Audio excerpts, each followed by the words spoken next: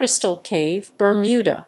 Crystal Cave is a cave in the British Overseas Territory of Bermuda. It is located in Hamilton Parish, close to Castle Harbour. The cave is approximately 500 m long and 62 m deep. The lower 19-20 m of the cave are below water level. The cave formed at a time when the sea level was lower. As the sea level rose, many cave formations which formed above water became submerged. A tourist attraction since 1907, it was discovered in 1905 by Gibbons and Edgar, Hollis, two 12-year-old boys searching for a lost cricket ball. Soon after, the Wilkinson family, the owners of the property since 1884, learned of the discovery. Mr. Percy Wilkinson lowered his 14-year-old son Bernard into it with a bicycle lamp on 140 feet of strong rope tied to a tree to explore the cave.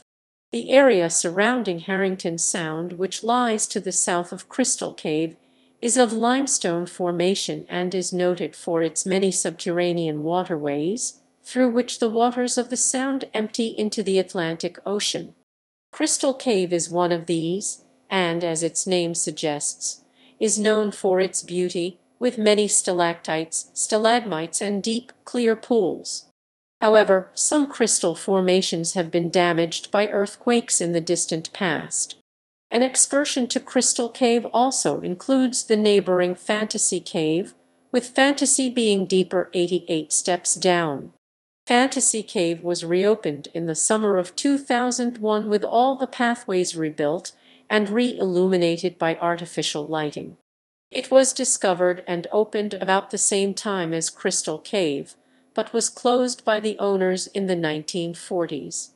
The two caves located on 8 Crystal Caves RD at Wilkinson Ave are accessible by bus going between Hamilton and St. George's parishes, taxi and other private forms of transportation including motorbike and bicycle. Outside the two caves is a subtropical garden lined with palm trees where many species of trees and flowers are located. The caves are owned by the local Wilkinson Trust and are open to the public. Gallery. Crystal Cave. Fantasy Cave. References